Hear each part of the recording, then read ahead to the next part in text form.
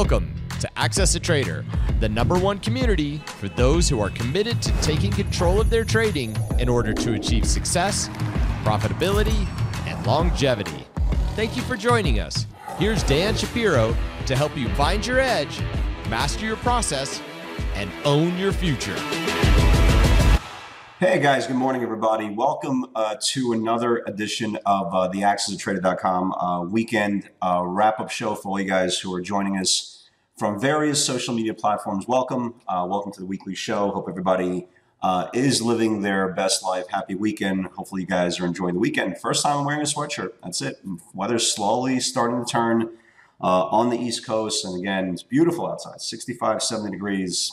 I know it's not going to last. So hopefully you guys are taking advantage of a beautiful, beautiful day. First and foremost, I want to thank everybody who came out to our third installment of the PS60 workshop yesterday. I went 4 hours. I was literally speaking for 4 hours. I got a lot of great feedback, a lot of great content in there, a lot of added content to what we've been doing for year after year. And for all you guys who did miss it, because I know a lot of people either on vacation or whatever the case may be, I got a lot of emails. It will be available to the general public later either this week or early next week. So definitely look out for that. It's absolutely great, a great tool to put in your workshop, even if you don't trade specific pivots. Well, you know, we talk about it within the process of different supply zones and rejection areas and different areas of sneaky pivots. You could definitely apply that to what you're currently doing. And if you are trading on a smaller time frame, it really does expand what you could possibly see, right? What you could possibly see when you expand that time frame to a larger interval. So good morning, right? Good morning, guys. So let's talk about the market. Yesterday, my voice was completely shot. I recovered this morning. So getting you guys ready for the week. So you want to fight? We got to fight. So this is not going to end well. Okay, Trump, China, my you-know-what is bigger than yours. It's a pissing contest. I've been saying this for weeks and weeks and weeks. I don't believe a deal with this current administration is going to take place. I just don't. It's just my opinion. I could be wrong. It has nothing to do. I don't care if you're for Trump, against Trump. I don't care either way. Okay, I respect the office of the presidency, and I don't care who's in office because it doesn't affect my life. And I don't say that in one way or another. It's just my personal reality. But I just don't think that China wants to strike a deal with this current administration.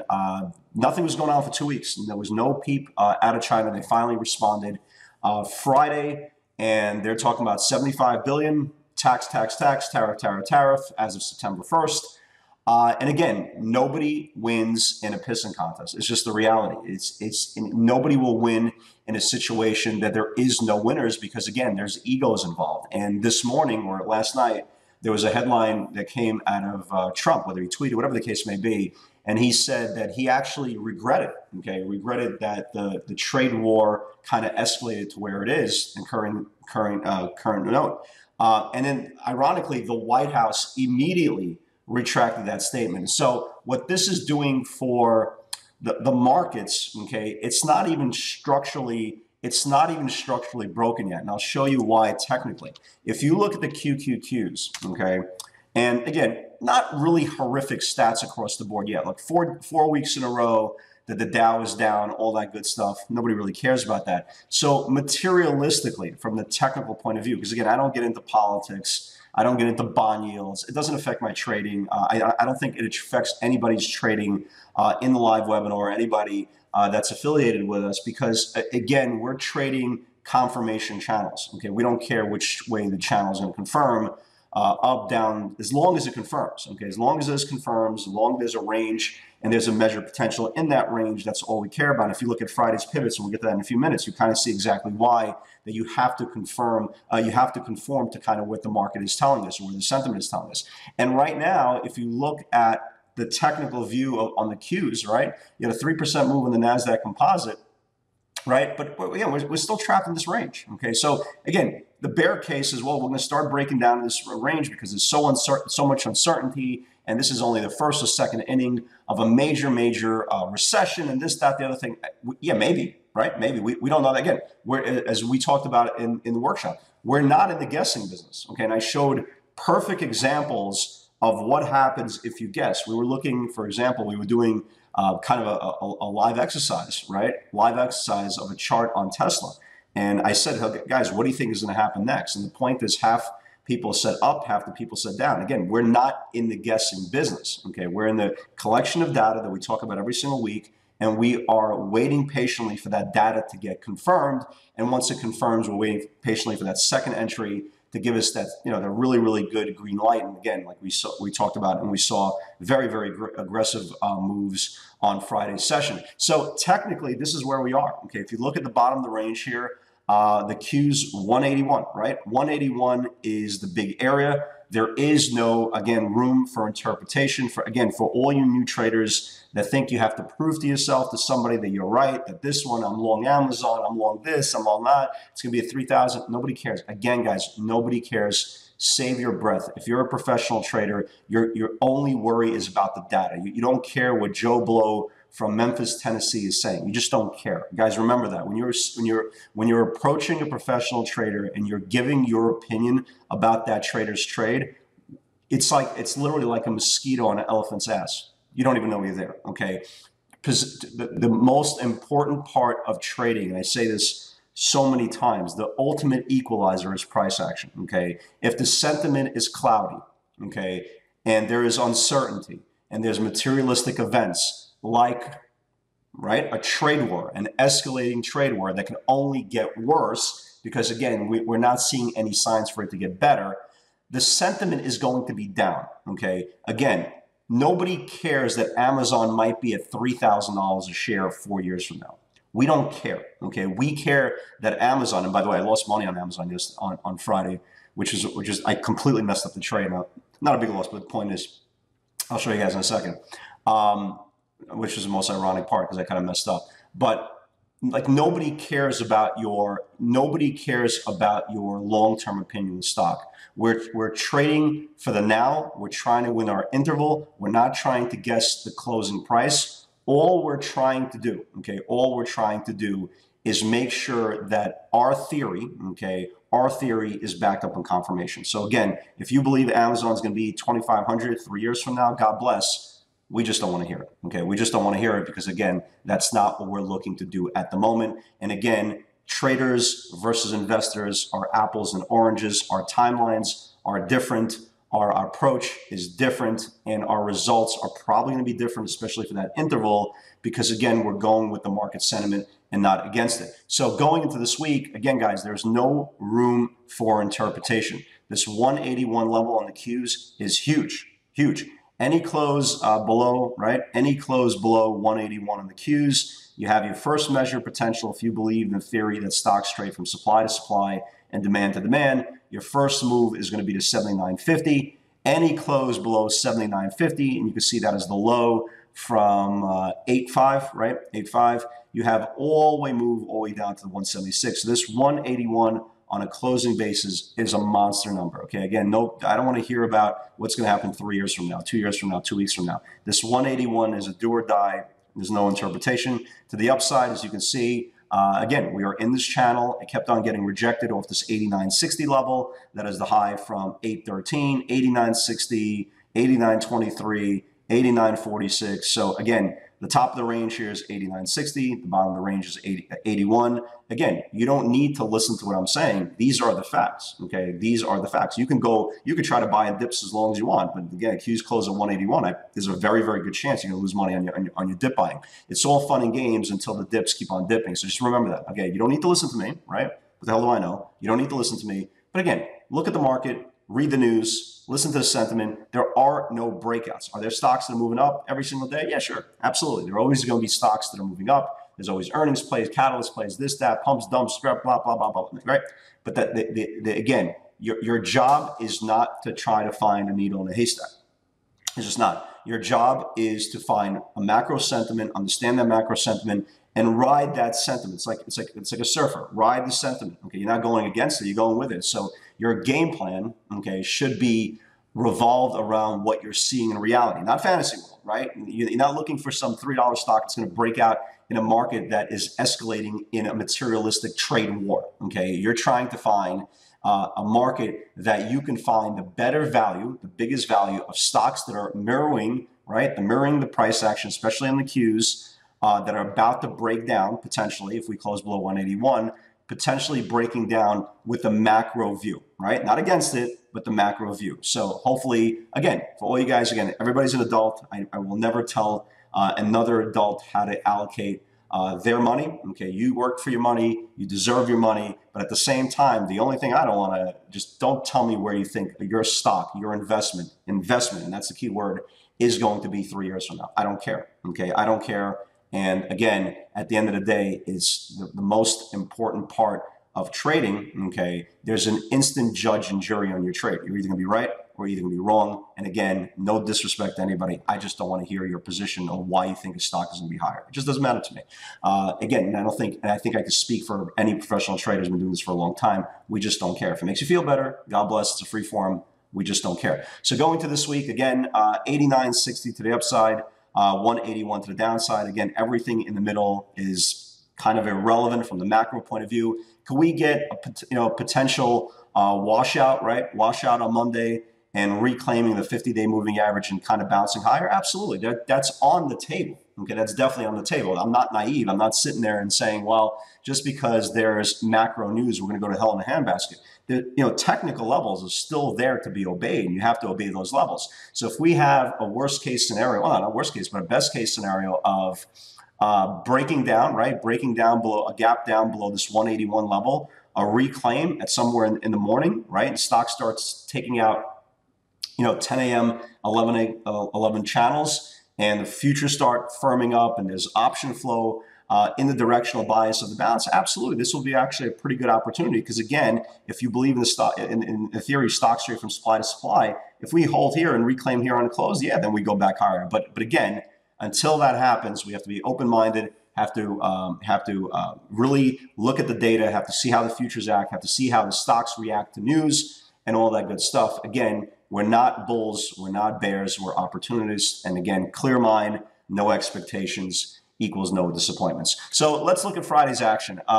There's some really, really good moves. I thought the week was solid. I thought the week was really, really solid. I messed up the Amazon pivot. I'll show you that in a second.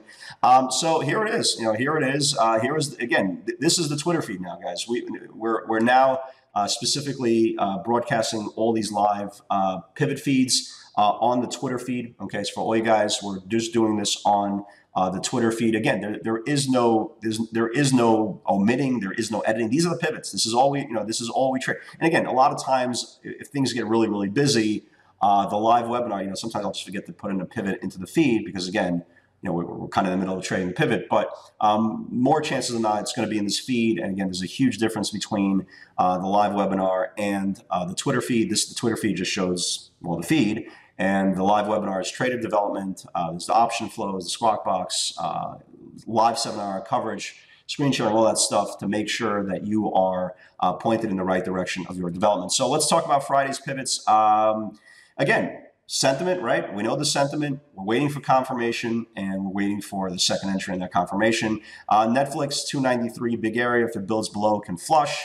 Again, here's Netflix. 293 was the previous day's low. It also correlated kind of perfectly, right? Kind of perfectly with the 60-minute channel being below support, which is the lower Bollinger Band, and pretty good move. Went down to like 90 and change. Nice move on Netflix. BYND. BYND. This is going to be the number, guys. This is going to be the number. It held up. It held up 46 several times, right? 46 several times. There's been, it's coming. It's coming. Any close below 146 on BYND, right? There's a big measure of potential there. Again, as you can see, even if you're not a professional chartist and been only trading for a couple of years, you can just see it visually, right? Keeps on getting rejected off the 10, and now it just needs to confirm below the 5, right? The 5-day again, and I really talked about it a lot in the workshop. The 5-day for me is the shortest sentiment. Okay, the shortest type of sentiment that you can have. Any close below the 5-day moving average on BYND, I think there's a measure of potential 136. And if it takes out 136, goes to 127, and then, then things can really get aggressive. So obviously that did not trigger. Tesla, Tesla, I caught this trade. I caught the Tesla trade. 217 needed to build. Again, here's 217. Here's the 217 pivot, right? 217, went all the way down to 210. Again, I personally think this thing starts building below 210 on Monday. I mean, look how much downside you have. You have a lot of room. So nice job on Tesla. Nvidia destroyed 168 and a quarter, 168. If it builds below, can flush. Here was Nvidia, right? Here's Nvidia. Here's Nvidia. Here's the 60-minute channel on Nvidia. It was right over here. It was your first opening range candle. This one wasn't as exotic as some of the others. It was a little bit easier to spot. But again, you don't need to be creative. You don't need to trick everybody. You don't need to trick yourself. Sometimes pivots are, pretty obvious and they're pretty clean. And you can see this whole 168 level, right? 168 level. So once it confirmed down and went to the first support of 6640s, and then obviously that 6640s really kicked in when the whole China news broke, and just a massive move all the way down to the 160 level. Foot Locker, again, pretty basic, right? Pretty basic opening range low. Foot Locker 36 is pre-market lows. If it builds below, it could flush more.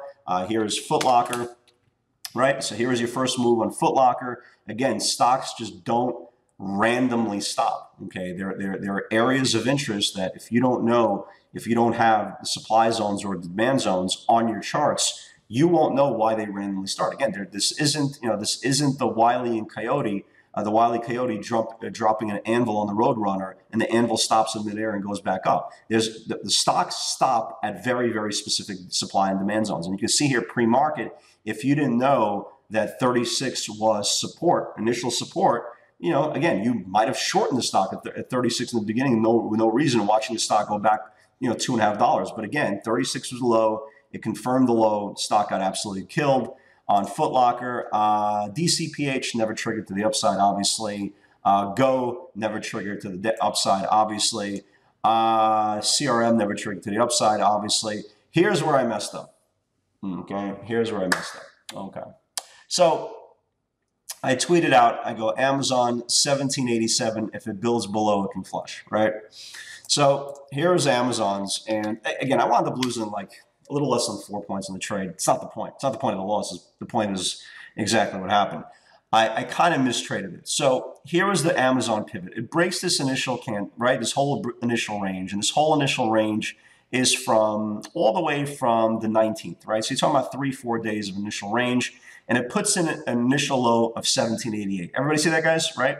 1788 is the initial low. So what I did was, when I saw the news when I saw the whisperings of China news, when that guy, I think that reporter from China was talking about it, the official news didn't break, okay? So Amazon goes down to 1784, right? It goes down to 1784, and it snaps back, right? It snaps back. The problem was, I didn't let it snap back enough for a second entry trade. So when it started going back down, I had a little bit of FOMO because I had a feeling they're going to pull the plug on the market. So I had a little bit of FOMO. Usually, 99% of the time, I won't have FOMO. I had FOMO in this trade. And I shorted the stock. It goes down like 2-3 points right away. And then you had some news coming out of the White House. And, the stock went back up. Yeah, the stock went back up. And again, I took like a little bit less than $4 loss on it. It's not the point of the loss. The point is I mistraded the stock. I needed to have the stock retrace much more than only a couple points. I asked Andrew about it. Andrew's actually, Andrew Cordova in our room, he trades Amazon amazingly. He probably 95% of all his trades are Amazon, and he does very well, 30, 40, 50 points trading channels, throughout the week. And I asked him, I go, did I not let it bounce back enough for a second entry? And that was the key. He said, yeah, you should have let it bounce back a little more than the 2-3 points. And that's where I screwed up, because again, I had a little bit of FOMO, but again, I have no ego. I actually asked the gentleman who's trading a year, okay, about his experience in something that he's much more familiar with the tendencies of the specific stock than I am. And again, when you're a trader and you're a new trader, leave your ego at the door, man. Leave your bravado at the door. It's okay to ask questions for somebody that knows a little bit more about it than you do, right? I know the tendencies of Tesla. I know the tendencies of Netflix. I know the tendencies of NVIDIA and BYND by now. But Amazon is a different animal. And unless you're trading Amazon every day like he does, I need some advice as well. So again, for all you new traders who are afraid to ask questions or embarrassed, I'm doing this for 20. Andrew's doing this for a year, okay? And I asked him his opinion on Amazon, and now I understand it. And going forward, I'll be smarter for it. So I screwed up. All I needed to do was wait for it to bounce back a little more, and then go through the second entry, because the second entry was worth, if I screwed up, would have been worth 25 points. So I messed up. Again, I don't dwell on the trades that we do well on. That's the point. The pivots should work. I always look at the trades that I messed up and try to figure out where I screwed up, so it hopefully doesn't happen again in the future. But again, it was a very, very aggressive market. You don't have time to overthink. Hell, you don't have time to think. It's a very reactionary market. And I've said this now for weeks and weeks and weeks. If you're a new trader, you're seeing the market structure break down right in front of you, okay? It's okay. If you're trading a year and you don't have a process, the only thing you do is buy breakouts, it's probably not the market for you, okay? Again, I say this all the time. God gave you 2 ears, 2 eyes, right? 2 feet, 2 hands. You got to trade both sides of the market, okay? If you really want to be a professional trader and not a person who buys stocks in the bull market, you got to trade both sides of the market. I mean, you don't have to, right? You don't have to do anything. Okay, it's a free country. You don't have to do anything. But again, for your development, for your potential longevity in any type of market cycle, you really should start at least getting into the other side of the trade. Because again, when the market structure breaks down, some of these trades are ridiculously aggressive, right? Absolutely ridiculously aggressive. As we see all the time in the daily webinar, especially on downturns of the market. So let's get into tomorrow's session, guys. I want to give you guys some ideas for tomorrow. Again, in a market like this, you really don't need to overthink. You just don't.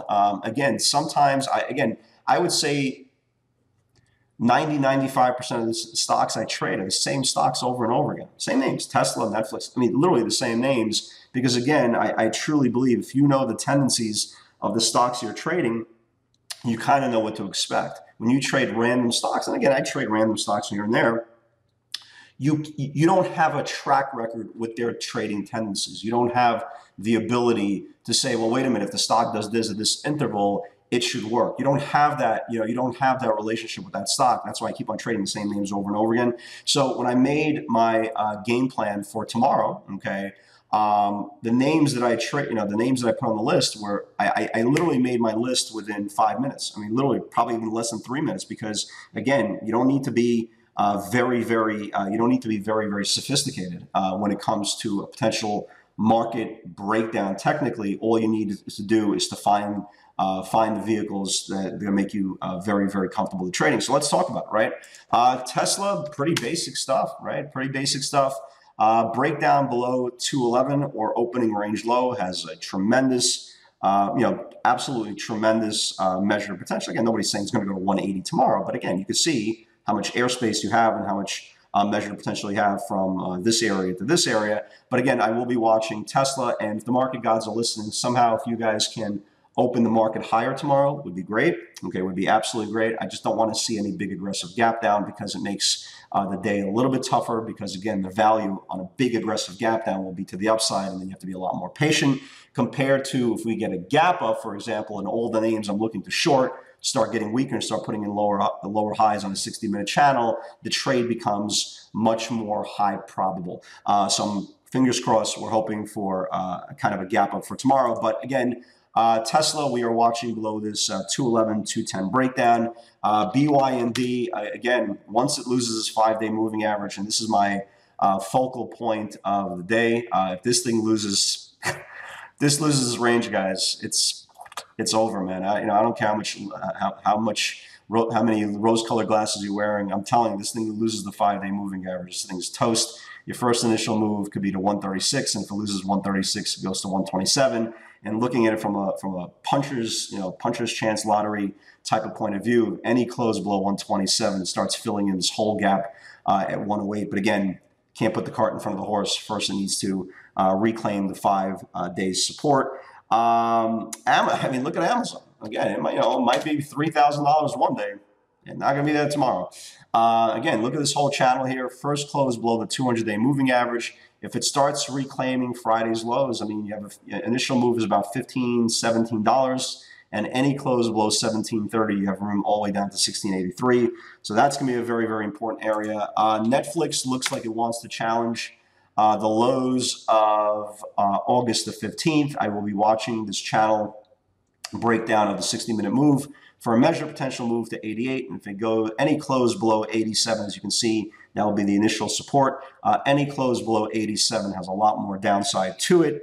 Monster, is it Monster or Monster.com? Yeah, Monster Beverage. Again, this is going to break down. I mean, it stopped perfectly at its linear regression line. If it starts building down below 55.50, 55.50, 55, you have measure potential to about 53.5. HSIC, it's breaking down. I mean, again, these are pretty basic charts. They're breaking down. The low of HSIC was 59.25 for Friday. Just watch the price action, watch the confirmation. This thing starts building 59.25, 59. It should get a cash flow move to 58. Again, not every stock trades like Tesla will give you potential 8-9 points. Sometimes 50 cents, 70 cents, 40 cents, $1 is all you're going to get. But again, it all adds up at the end. So again, going to this week, again, how do you not have a sell sentiment? I am watching for a possible washout and reclaim, what we talked about a few minutes ago. But at the end of the day, guys, go with the flow. Don't go against it. Again, you don't want to piss into the wind because, well, you know what happens. Guys, have a great weekend, everybody. Enjoy your life. Again, the video, the workshop recording will be available for the general public somewhere later into next week. It's an awesome, it really is an awesome fit for your educational library. It's 4 hours, a lot of great content, and the most important part is giving you an alternative view to the normal. Guys, have a great week. God bless, and I'll see you all in the field tomorrow. Congratulations for putting in the time to take control of your trading. You're one step closer to owning your future and achieving the success you desire. Want daily trade ideas directly from Dan, straight off his personal watch list? Unlock our free PS60 Vault, where you'll get nightly updates on pivot opportunities we're watching for the next day's session. Click the link in the description to get started today.